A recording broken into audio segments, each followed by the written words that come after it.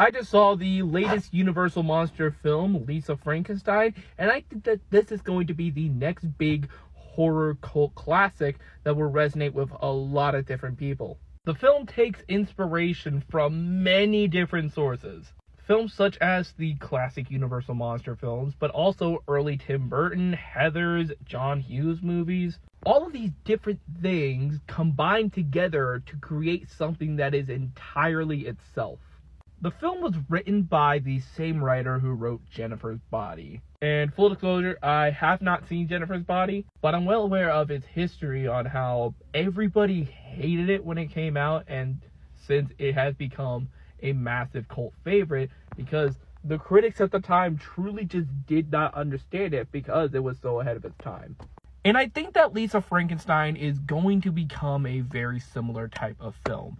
It's currently not really getting the best reviews from critics right now, and I haven't really looked at the box office, but I doubt that it's going to do well. I mean, it is technically the big Valentines film of the year, with this also being a horror rom-com, but I don't know if most couples will want to see this Heathers-inspired, Tim Burton-inspired horror comedy on their little Valentine's date.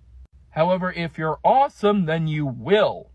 And Catherine Newton as Lisa was also fantastic. I loved her in Freaky. I think she did a very great job playing those two characters, and I think she also does a really good job at playing your typical Tim Burton outcast before getting more and more twisted as the film continues. And I think that's something I really do admire about this film, that it does in fact give you all of the cool kills and the dark stuff that you would like to see from a movie like this, but it also has a really good love story attached to it. I mean, I don't think it's like the new Romeo and Juliet or anything but like that, but it is still a compelling love story that you kind of gets you in the mood during the Valentine's season. Some of the negatives I have with this film is that I wish it was a little bit funnier. Now, don't get me wrong, it is funny.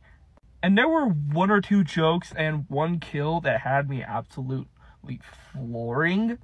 But I kind of wish the humor was a little bit stronger and didn't necessarily rely on monster shenanigans most of the time. But then again, it also does play into the classic 80s tropes, what this film is definitely trying to go for, where, oh, you got a creature, you kind of got to hide it, you know, like E.T. and Harry and the Hendersons.